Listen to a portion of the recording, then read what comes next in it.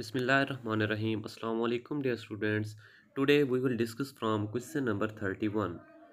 A carpel is a leaf which has been modified to produce option A microsporenia, option B two male gametes, option C pollen grains, option D ovules. So the correct option is option D ovules. Question number 32. The statement are leaves, the stamens are leaves modified for the production of option A microspores, option B megaspores, option C ovules, option D seed. So the correct option is option A microspores. Question number 33.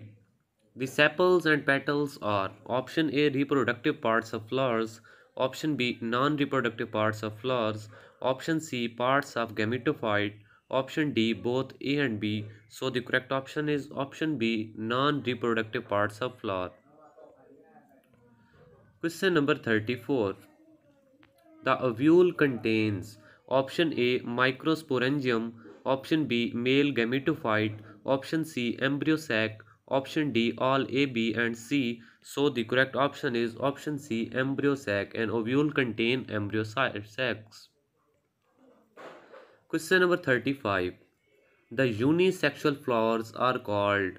Unisexual flowers क्या कहलाते हैं? Option A staminate, option B carpellate, option C both A and B, and option D monoecious. So the correct option is option C both A and B. Question number 36. If staminate and carpellate flowers are present on same plant, it is termed as option A monoecious, option B dioecious, option C unisexual, option D none of the above. So the correct option is option A monoecious. Question number 37. Date palms are option A dioecious, option B monoecious, option C neuter, option D bisexual. So the correct option is option A dioecious.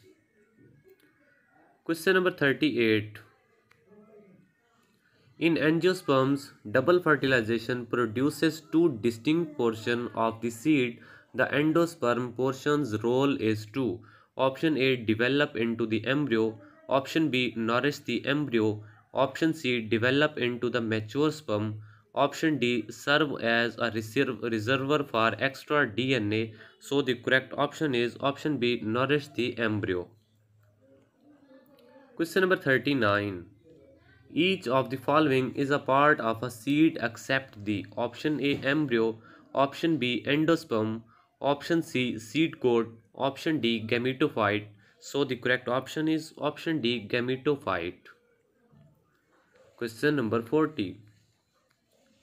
The mature female gametophyte of an angiosperm is option A the archegonium and its egg cell, option B the ovule inside the ovary, option C the carpel after pollination, option D an embryo sac with 8 nuclei and 7 cells. So the correct option is option D an embryo sac with 8 nuclei and 7 cells is the correct option. Question number 41. Which part ultimately matures into a fruit? Option A integument, option B ovary, option C archegonium, option D ovule. So the correct option is option B ovary. Ovary part जो होता है ultimately matures into a fruit. Question number 42.